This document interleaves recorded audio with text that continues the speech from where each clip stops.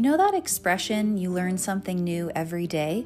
Well, here on Paige's Lessons, I'm going to share with you a variety of insights and self-reflections that will inspire and motivate you to rethink how you process and experience life. I'll be giving my best advice on topics such as relationships, career, and overall life transitions. I can't wait to share these golden nuggets with you. Let's get started.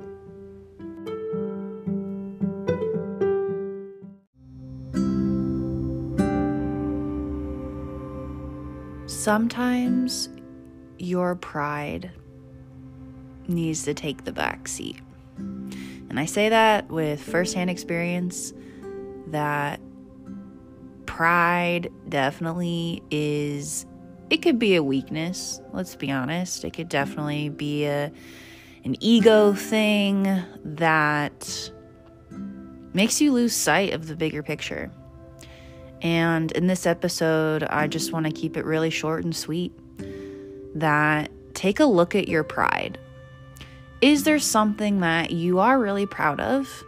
Whether that is a project, or maybe you're really proud of an accomplishment, or you're proud of a certain part of your personality. For me, without going into too much detail, there was a opportunity that I could have spoke up, and instead I silenced. I felt really shut down, and I didn't really stand up for myself. But it was because, honestly, pride got in the way, and now I'm at this point where I'm just kind of letting it go because it doesn't really matter anymore. My reputation or my honor or whatever the hell, it's kind of it just doesn't really matter with this particular thing. And I know I'm being pretty cryptic here. I'm not explaining what happened, and it doesn't really matter. I just want you to think about what are you willing to put your pride at the door? I think it's important to be proud of your accomplishments and being proud of who you are. That's not a crime. I'm not saying don't have any pride at all, but I definitely know when, for me, my pride is I'm letting that be more important than the task at hand, or like I said, the bigger picture.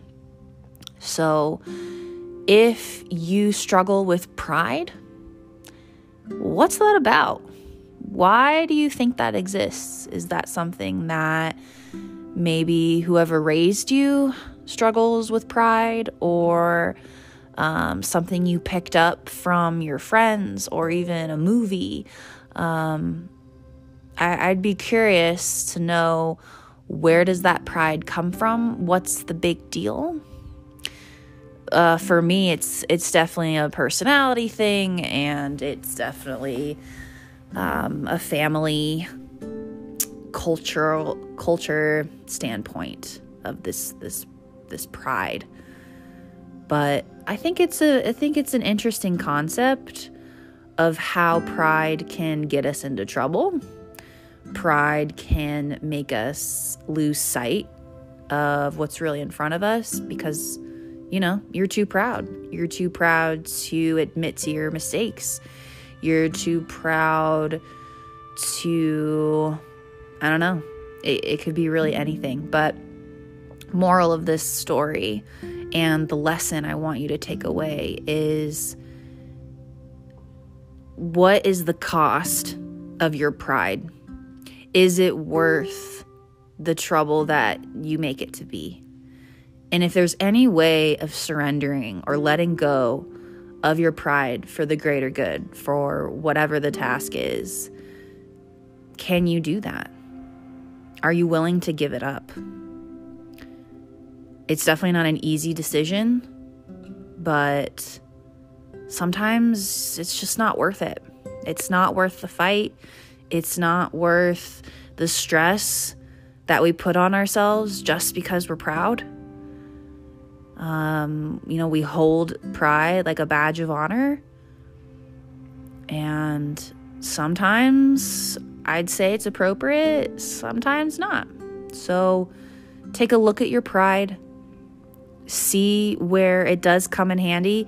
See where you can be proud of, like I said, a project, your accomplishments, your family, who you are. There's nothing wrong with that. Like, definitely own up to who you are, but that includes all aspects of yourself too. It's not just the pretty characteristics or adjectives you describe yourself, right? So be really honest with your pride and see how you can challenge that. See how you can use your pride as an opportunity to grow.